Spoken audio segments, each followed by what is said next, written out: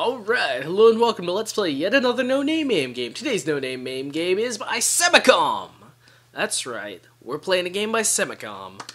So, let's jump right in. Today's game is Hyperman. Let's see if you can figure out what game this is based off of. But no, it gets better. It's not just a Pac-Man clone, it's the Pac-Man 3D games clone. So you're playing around as a Pac-Man who's doing Pac-Man stuff, like eating things. I dare say they made the gameplay, the power pellets a bit more epic. I mean, the entire screen flashes. This isn't like Pac-Man suddenly has... Oh, whoa, Pac-Man can... That's awesome. Laser helmet. Oh my god. They changed everything. Hey, Ghost. Yeah. Fluidoscope. 1-up. This game is insane. Hey, ghosts. Oh. Hey, oh. I mean, you get the ability to completely kill ghosts, but you kind of lose it. Still, that was pretty cool. So now we're playing more Pac-Man. So for those of you who may not, for some reason, remember, Namco did actually make a 3D Pac-Man, and I don't know how much it resembled this or not, but, oh, that's it? That's what the little shortcut does? That's disappointing. Oh, I bet you have to go down? I don't know. Although it is kind of weird how in Pac-Man, when you, like, get a power pellet, and then you hit a ghost, you just, like, go right through them. Like the ghosts aren't even there. Drastically enough, ghosts are not there. But it's kind of disappointing, because in the original Pac-Man, when you got a power pellet and you ran into a ghost, the game would kind of freeze, show you a score, and you had this tremendous feeling of accomplishment as you just smashed the previously invincible ghosts. Because for those of you who have not, like, extensive... Well, now this is gonna be awkward. For those of you not extensively played Pac-Man, come on. Oh, you have to jump over the ghosts. Interesting gameplay choice there, Semicom. Don't know if I agree with you.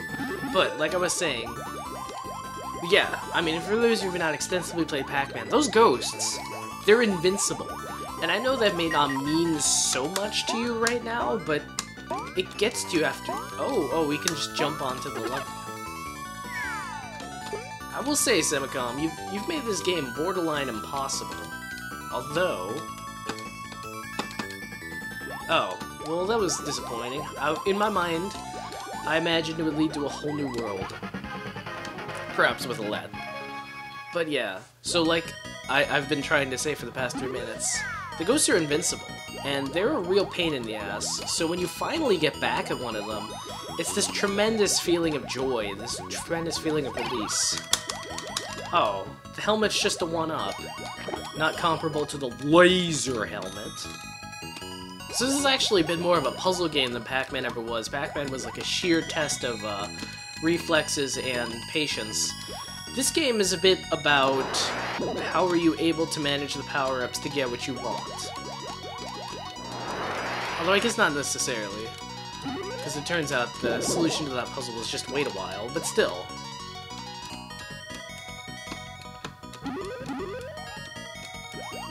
Being said, I kind of dig the music. It's got kind of like a weird 90s SNES RPG town music thing going, though. Also, Pac-Man is faster than the ghosts, like clearly faster than the ghosts. These ghosts are just like big dumb aberrations floating around randomly. Whereas in regular Pac-Man, you really got the sense, because I believe they were as fast as you, you really got the sense that they were 4 bastards teaming up to kick your ass. And that, like, all they had to do in life was that. That and only that. Make your life miserable. They had no other purpose in life or anything. They were just there to piss you off. Oh, that's the laser helmet. Promptly eaten. Yeah, no, there's no real feeling of joy when you finally kick it back to those bastards. Video games.